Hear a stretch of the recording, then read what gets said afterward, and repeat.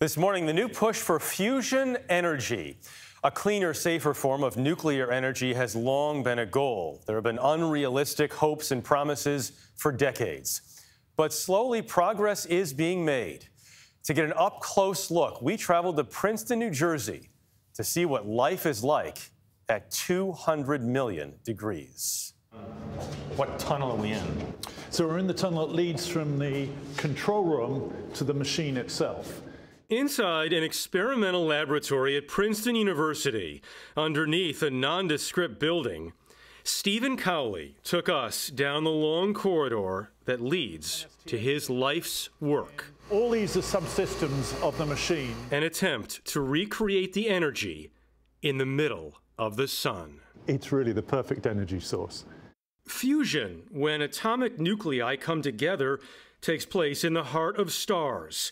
It's the opposite of fission, when nuclei break apart. Fission is how nuclear power plants work. Also nuclear bombs. 1 million tons of water alive with deadly rays. Fusion has been science's holy energy grail for the last century. The fits and starts have led to plenty of frustration. The perfect energy source is one that doesn't take up much space, has a virtually inexhaustible supply, is safe. It's fusion. You gave a TED Talk in 2009. You said fusion by 2030.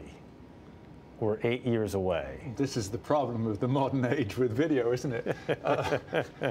Caught me right there. You keep submitting to interviews here. Yeah, I mean, I think that we are looking now. So the National Academy of Sciences has come forward to say we want to start actually producing electricity by 2035. I was close. Okay, but that's still not a guarantee. That's it's a hope. Yeah. Hope is closer to reality when you take a look at a tokamak. So there it is. That's it. That's the machine right there. And if you look, you can see the red things are coils. Inside a tokamak, temperatures can reach up to 200 million degrees.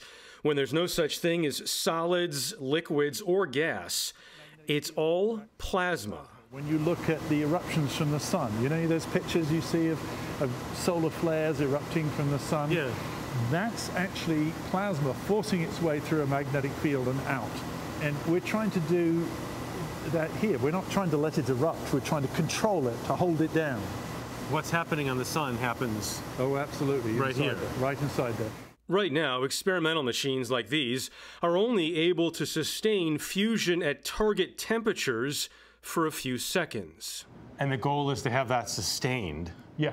For hours. Hours, days, months, years. Once they can do that, they'll be able to use that heat to make steam, which eventually makes electricity. Simple. Simple, yeah. Yes, Is this a dangerous business? One of the great advantages of fusion is that there are no bad case safety issues with it. So it can't melt down. It doesn't have an explosive potential or anything else like that. So it's a very safe energy source that you could put next to your town. That's a big advantage. Cowley believes our long-term energy future is a combination of renewables like wind and solar and fusion. The obvious advantage of fusion is that you don't need sun or wind to get the job done. A few gallons of seawater and the lithium in a couple of laptop batteries could provide enough energy for one person for their entire life. Is it a money issue right now? There's always a money issue, but actually what we really need to do is to drive the innovation. It's ideas. Bright scientists coming into the field and solving the remaining problems. I think we can do fusion. Our big challenge at the moment is to do it at a cost that the consumer wants to pay for their electricity. Yeah, it's not free. It costs money to do all this research, and then it will cost money to buy the energy. But think about that for a second. The energy in a few gallons of seawater and a couple laptop batteries could power your life, your entire life. Unbelievable. A+ on explaining it to us, dumbing it down. And making sense. Absolutely. And the idea that they can do it, you just need to do it for this extended period of time so that you can have enough steam to create the energy. But the best part of this is the potential for it, maybe not to be free, but low cost. Yeah, well, that's, I mean, And people aren't help going the to do it if it's super expensive. Maybe not in our lifetimes, but certainly we hope in our kids' lifetimes. We have hope. It reminds me of The Saint, that movie, cold fusion. Anyway. I haven't seen that in a while. Never mind. Is that Val Kilmer? Oh, we're gonna. Thank you, Jeff.